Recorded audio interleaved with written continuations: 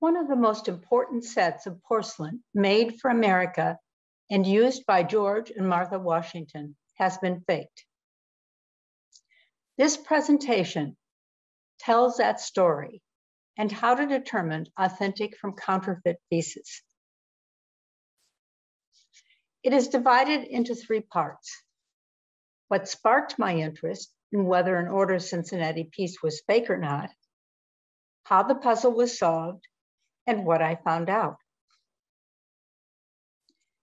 In 2006, an Order of Cincinnati soup plate sold at Christie's in Rockefeller Center, New York, for a blockbuster price of $96,000. This is no small change. I took notice. It immediately occurred to me that I had an Order of Cincinnati platter that might be worth the same or more. After all, it was a platter, not a plate. Strike while the iron is hot, I said to myself. Sell it. The reason I was willing to sell was that the focus of my attention at that time was Chinese export porcelain pouring vessels. In fact, I had, with Craig Mueller at the Indianapolis Museum of Art, an exhibit between 2011 and 17 on that subject. So clearly a platter is not a pouring vessel. Then my focus. ELINOR Gordon, a well-known American dealer, sold the platter to me on January 4th, 1994. I saw her ad in the magazine Antiques in late 1993. When I called her, I found that she had 3 Order of Cincinnati pieces for sale, 2 plates and 1 platter. It seemed to me the platter was potentially more special, so that is what I chose.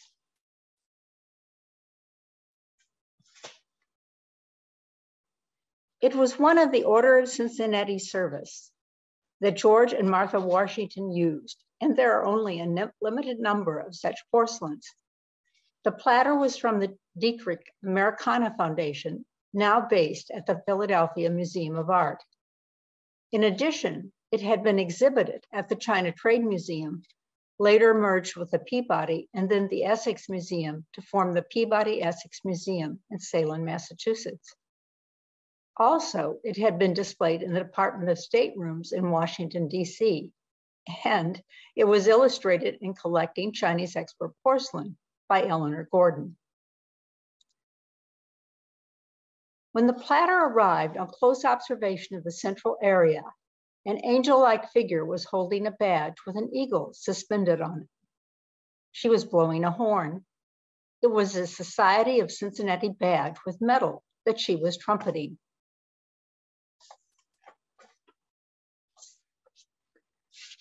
The medal represents the oldest and most influential hereditary military society in the United States. It was originated by officers of the American Revolution, including George Washington. What I would like you to note is that the ribbon portion of the badge is both blue and white, something that will be important during later discussion. The angel-like figure that held the badge was Fame, a Greek goddess representing renown. Shaw chose this representation from the recently designed membership certificate for the society. Today, Winterthur Museum and Gardens near Wilmington, Delaware, has more than 70 of the 302 original porcelains from the service, 3 of which we see here. The scarcity of these porcelains in private hands made me think a quick sale of my platter would be possible. This was confirmed when several friends told me about a prominent New York City dealer who had been trying to purchase Order of Cincinnati pieces. That was music to my ears. What I anticipated was that I would bring my platter to his shop. He would scrutinize it. Then, if he wanted to buy, he would cut me a check and I would deposit it same day. There would be a smile on both of our faces. The dealer, however, did not react as expected. He wanted to keep my platter overnight, I suspect to verify that it was genuine. This possibility stunned me, that it was not genuine. I was certain it was correct and felt it would only take seconds to make that determination, not hours, much less overnight. This encounter led me to think, if Mr. Important Dealer doesn't feel comfortable in determining that an Order of Cincinnati piece is authentic or not, why should anyone else? This started my search for the further information I will share with you today. How to determine if an Order of Cincinnati porcelain is authentic or not. The opportunity for Order of Cincinnati pieces to be faked began to take shape on June 23, 1975, when a Fitzhugh border dinner service was sold in London, St. James Street, without central decoration. The set was referred to as a blank. The service sold for £1,575, then the equivalent of about $3,000, considering the exchange rate. The problem was that the perimeter was identical to the Order of Cincinnati service originally purchased by George and Martha Washington. Since the central portion was undecorated, it was ripe for adornment. A likely choice for any misrepresentation would be the Order of Cincinnati symbolism, since this service was important historically and in demand. The added painting would produce a fake that could be sold to unsuspecting buyers and a profit could be made. One such fake is in the Reeves collection at Washington and Lee University in Lexington, Virginia. Its reverse side shows refiring, demonstrated by the gray ash not found on authentic pieces. Identifying what is a fake and what is not can be accomplished in two ways, scientifically and visually. The scientific approach is to use X-ray fluorescence, known as XRF. This simplified drawing shows the basic process. The incident X-ray beam ionizes some of the sample below it, causing the atoms to give off their own X-ray. The energies of these X-rays are characteristic of the elements that are present. This allows the researcher to determine the elemental composition of the enamels. For example, here we see iron on the left, next molybdenum, and to the right chromium, and then nickel to the far right, all refracted. When doing X-ray fluorescence on overglazed enamels, it is important to note that X-rays are a very penetrating type of radiation, and the elements identified will be a combination of those present in the porcelain body, the glaze, and the overglazed enamel. This typically does not create an interpretation problem for two reasons. First, a background spectrum can be collected on an area free from overglazed enamel so that the elemental contribution from the porcelain body and glaze can be evaluated and subtracted from the overglazed enamel spectrum. Second, the colorants, fluxes, and associated trace elements found in overglazed enamels are usually not found in porcelain bodies or glazes.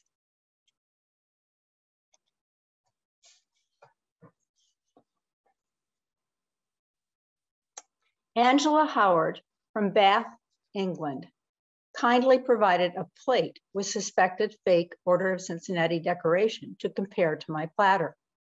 The analysis was determined at the respected Winterthur House and Gardens Laboratory with Jennifer Mass, then director of the laboratory. This XRF graph shows the overlap spectrum of the green enamel from the suspected fake plate and my platter. The incident X-ray of the fake is shown in red and the authentic is indicated in green. The green enamel on the fake was found to be prepared with chromium as the colorant, while copper was identified on the authentic. Chromium-based green enamel formulations were introduced by Sev in 1802, demonstrating that this specific Order of Cincinnati decoration, that is the one in the suspected fake, could not date to the 18th century. In addition, not on this slide, a zinc flux in a high cobalt concentration on the black enamel was not consistent with 18th century Chinese export porcelain technology. Unlike the enamels, which were found to be out of period, the spectra from the bodies was found semi-quantitatively to contain similar rubidium concentrations, suggesting a like clay source. This finding supports a supposition that the blank Order of Cincinnati porcelain sold at auction in 1975 could well be the source of the fake porcelains that were circulating.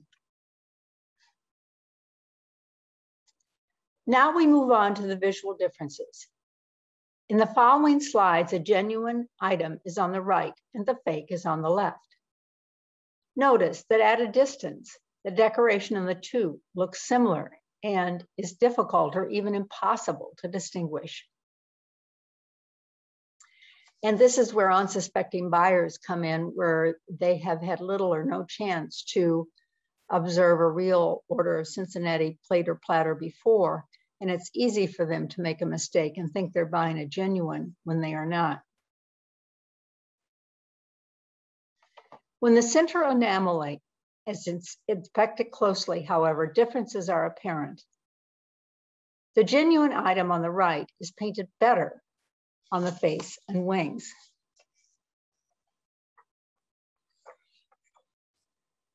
Also note that the copper colorant of the dress is more vibrant on the authentic than the chromium product on its counterpart. The chest of the bird contains figures delicately brushed on the authentic, which we see right here. And on the fake, we see that the heads have been enameled in a black. Also, the ribbon is partitioned blue and white on the authentic and not on the fake. And in addition, the connecting structure between the ribbon and the eagle's head is gold on the authentic and white on the fake. There also can be pitting of the green enamel on the authentic, which we see here, not found on the fake. And this is either due to wear on the authentic because it is 200 years old plus, or it can be due to the composition of the green beyond the copper chromium.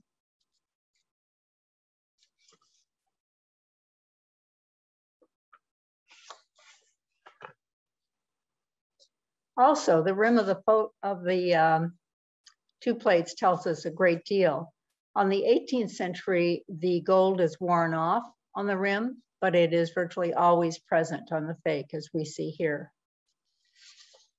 The differences described are not just exclusive to the fake and my platter, analyzed here. The similarities demonstrated were also noted visually on good photos of other Order of Cincinnati porcelains, both real and not. The curators at various museums were kind enough to show me or send me, and I saw many of these porcelains in person. Duplications of authentic pieces aren't going away anytime soon. Many of them are like this 19th century Samson porcelain on the right, based on a 17th century Arita model on the left. The Samson is not meant to deceive, but to satisfy market demand.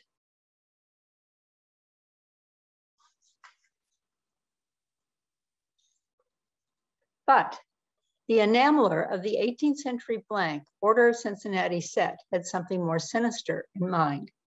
He tried to outsmart us. Though it took a while to figure this out, the issue is now resolved. Thank you.